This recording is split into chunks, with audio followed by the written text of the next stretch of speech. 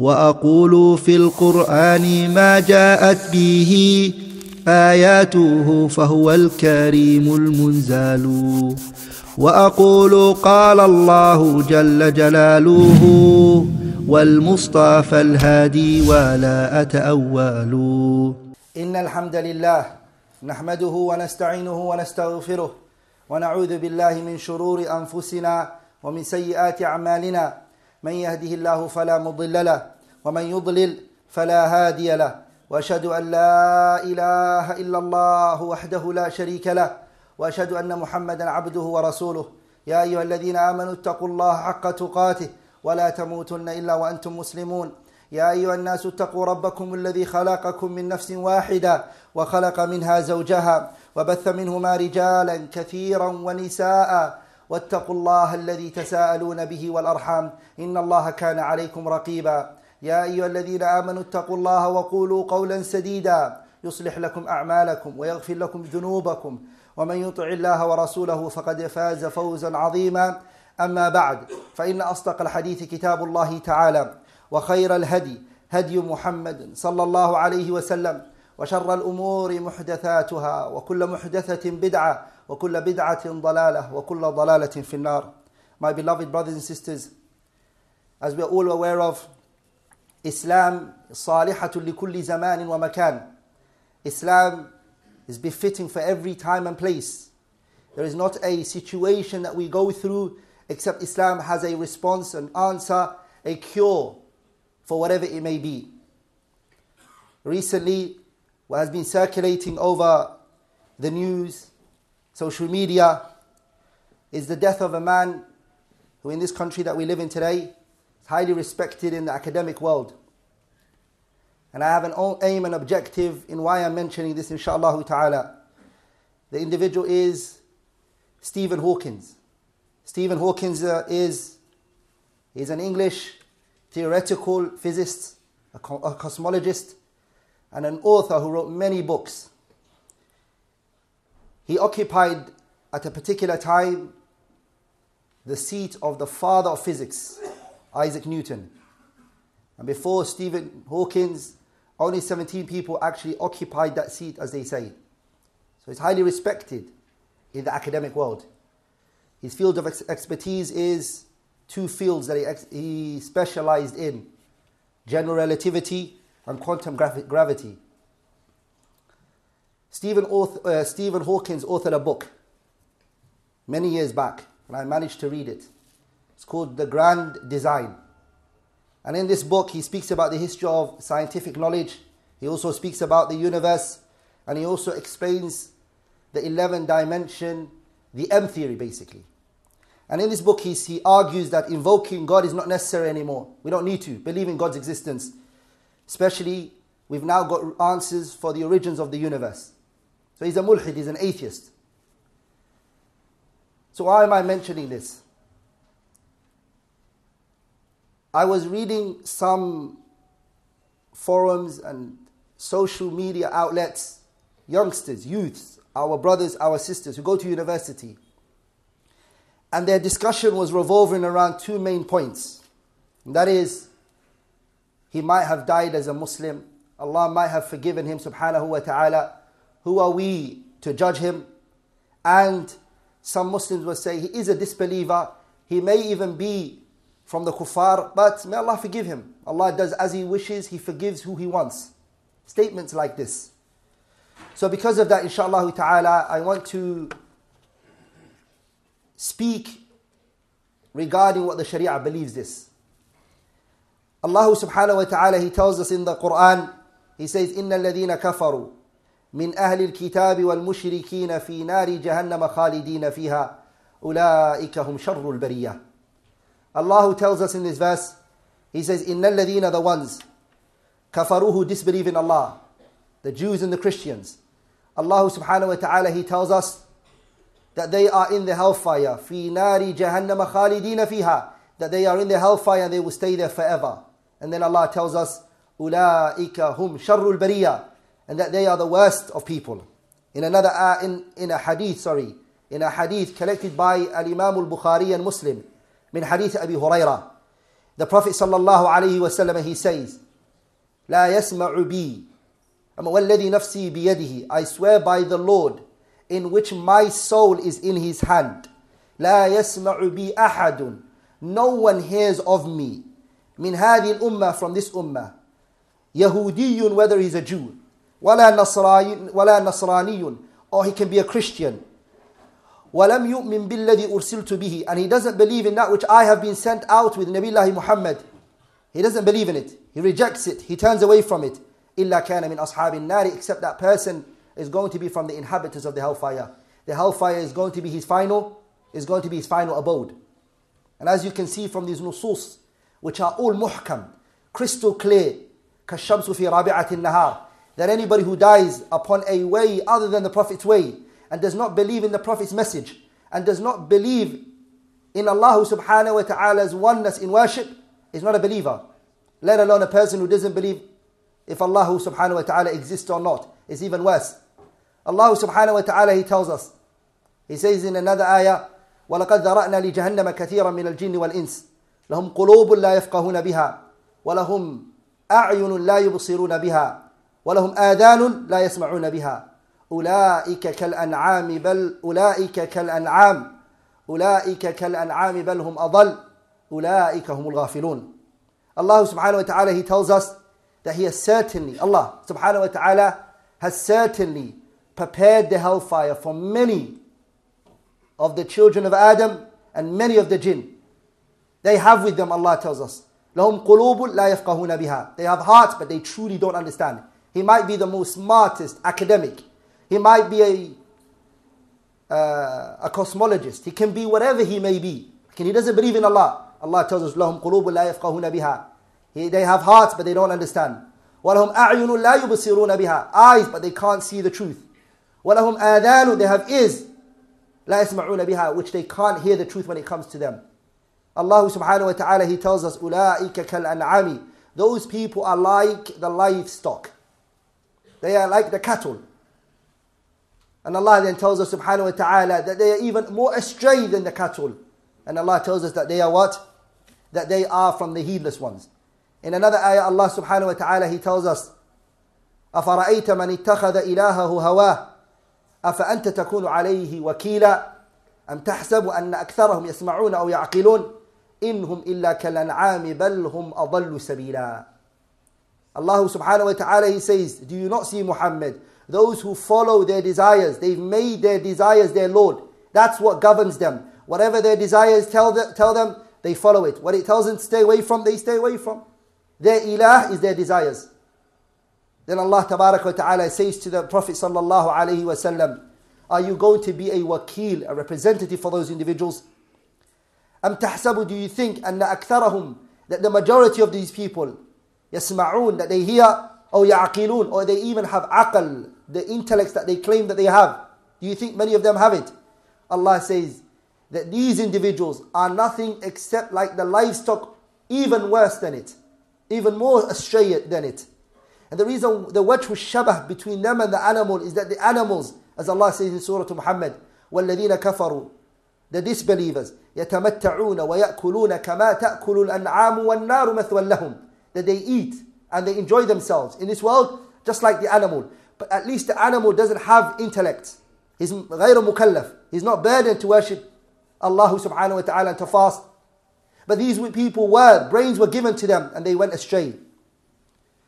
So a people who Allah has spoken about like that, for a believer to come and then to justify their disbelief, it's very worrying. ولذلك شيخ الإسلام Muhammad ibn Abdul Wahhab rahimahullah authored a book where he called it Nawaqidul Islam, one of the things that nullify a person's Islam.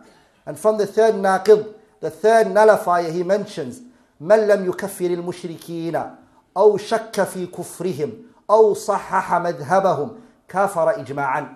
Shaykh al-Islam Muhammad ibn Abdul Wahhab, he says, the one who does not label the disbelievers, the idol worshippers, the polytheists, he doesn't label them as disbelievers. He doesn't see them. He thinks, Allahu A'lam. He doesn't. أو شك في كفرهم, or he doubts their kufr. And he says, who are we to judge?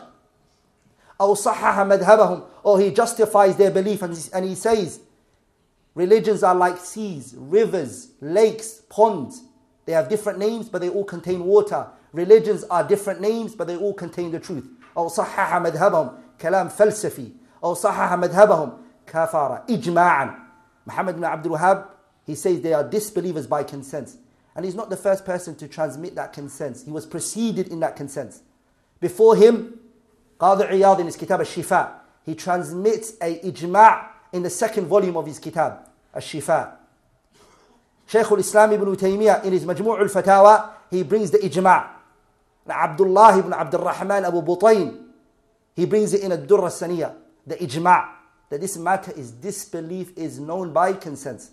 So it's a very worrying matter that a person will do this. The Prophet ﷺ wrote a letter to Hiraql al-Azim al-Rum. He wrote a letter to him. And the Prophet ﷺ told him to come into Islam. And from the things that the Prophet said to him, ﷺ, he said, فَإِن تَوَلَّيْتَ, if you turn around and you dismiss what I have told you, and you turn away from it, فَعَلَيْكَ إِثْمُ الْأَرِيسِيِّينَ, upon you is the sin of your people. Your people's sin will be on your shoulders, because you're the one who misguided them. And as I said to you before, this individual, he wrote a book, he called it The Grand Design. And in this book of his, he calls clearly to atheism and disbelief. يحملون أوزارهم كاملة يوم القيامة ومن أوزار الذين يضلونهم بغير علم ألا ساء ما يزرون. He will not only take his own sins, but he's going to take the sins of the millions of people, or the thousands of people in which he is calling to disbelief. أقول ما تسمعون وأستغفر الله لي ولكم ولسائر المسلمين من كل ذنب فاستغفروه إنه هو الغفور الرحيم.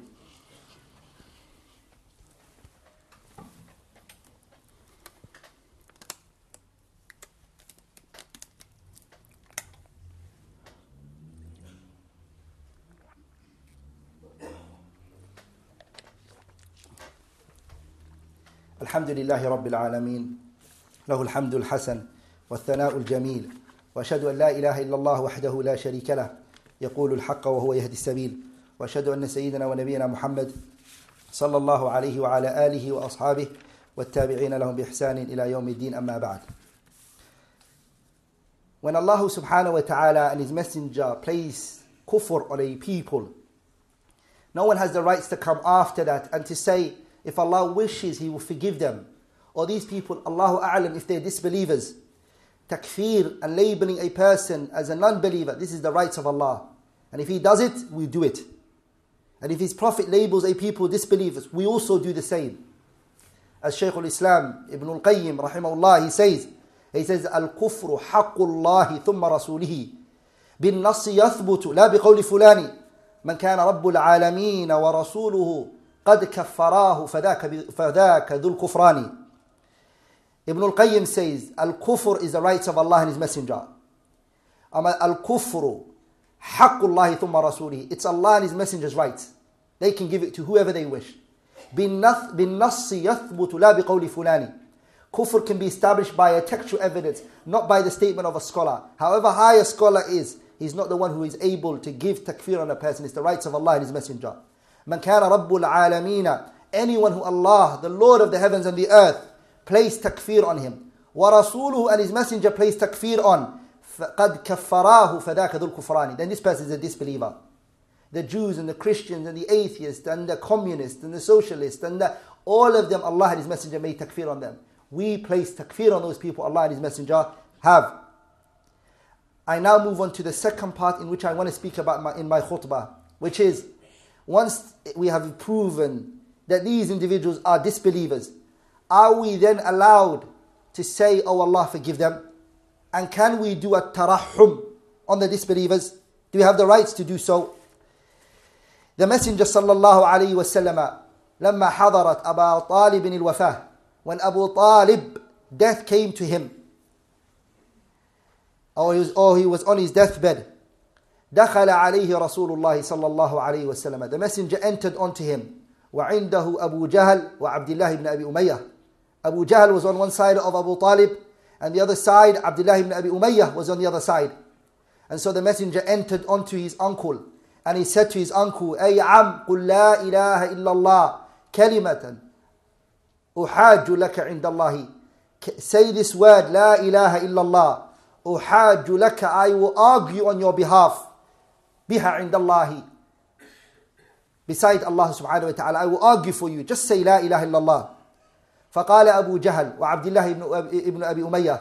أبو جهل and Abdullah ibn Abi Umayyah, فرعون هذه الأمة, Abu Jahl and Abdullah ibn Abi Umayyah, both said to the Prophet's uncle Abu Talib, they said to him, Ya Aba Talib, O Abu Talib, أترغب عن ملة عبد المطلب, are you going to desire other than the religion of your granddad, the religion of your father Abdul Muttalib? Are you going to take a religion other than his? Then the Messenger sallallahu alaihi wasallam looked over his uncle, and his uncle responded by saying, Huwa ala millati Abdul Muttalib. Abu Talib is upon the religion of his father Abdul Muttalib. So he died that way. The Messenger sallallahu alaihi wasallam, loving his uncle, looked at the situation and he said the following. He said, لَأَسْتَغْفِرَنَّ لَكَ مَا لَمْ أُنْهَ عَنْ. I will ask forgiveness for you, مَا لَمْ أُنْهَ عَنْكَ, as long as I am not prevented from it. I will ask Allah to forgive you. And I will ask Allah subhanahu wa ta'ala to not hold you account for what you've said and done. Then the ayah came down, مَا كَانَ لِلنَّبِيِّ وَالَّذِينَ آمَنُوا أن يستغفروا للمشركين ولو كانوا أولي قربى من بعد ما تبين لهم أنهم أصحاب الجحيم.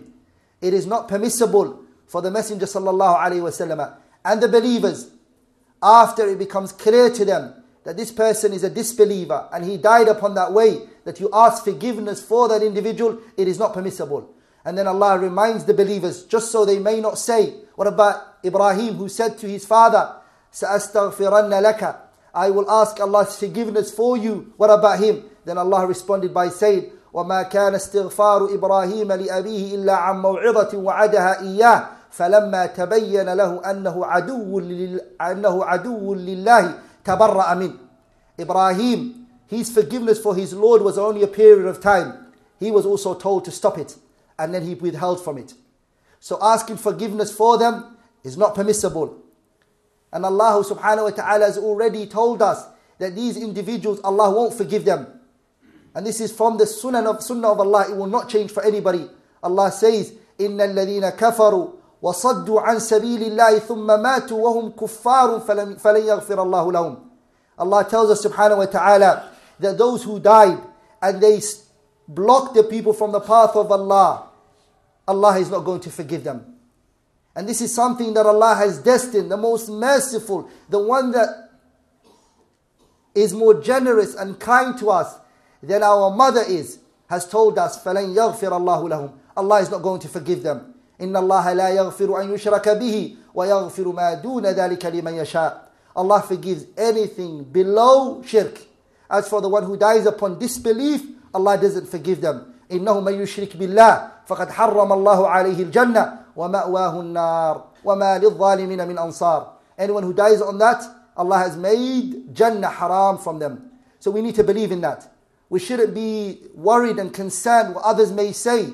This is the religion of Allah subhanahu wa ta'ala. And I want to also bring to the attention of many parents. The parents generally nowadays, they get concerned about their children who are on the streets, who are selling drugs and alcohol, who are up to no good.